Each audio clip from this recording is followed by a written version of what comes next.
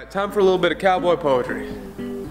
I went ahead and came up with this while I was working a hops harvest, Kaiser, Oregon. Which, I know what you're thinking, does not qualify as cowboying, but by God, it qualifies as something. This is better offer. Well, I went to sell some horses at the Woodburn auction. Hoped to make a house payment with what they brought in. I had a couple that could dance, some that could prance. I know one would ride good if he'd give me a chance and let me get on him, goddammit. Well, if he ain't broke, don't fix him. I showed them all off, did my riding tricks. Tried to sell 12, but they only bid on 6. It's hard to make good when I'm doing so bad. So I loaded up the half I still had, went to the bar, ordered a stiff beverage. Remind myself, in baseball, 500's a hell of an average.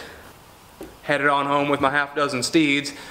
Said, that's okay, girls, keep eating my feed.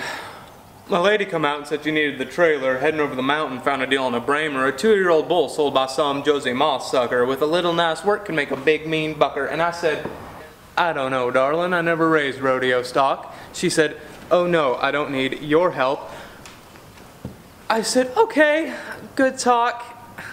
So with my pockets half empty, and my lady all gone, and without a hell of a whole lot more going on, I decided to go over see my old buddy Mike, see if he had something for me, and he just might.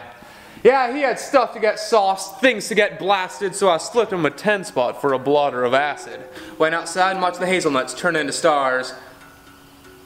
Crazier shit than I've seen in these parts. And I ran around the field, thought about my yield, sat down on a stump, gave myself a good talk or two, and said, now what in the hell's gotten into you? Who even cares about the money you make? No real people do, just folks at the bank. Feeling sorry for yourself won't turn things around. In fact, there's nothing to turn, except for tilling the ground. It's a long road to hoe, always getting kicked in the ass. First thought on eviction, find the horses new grass.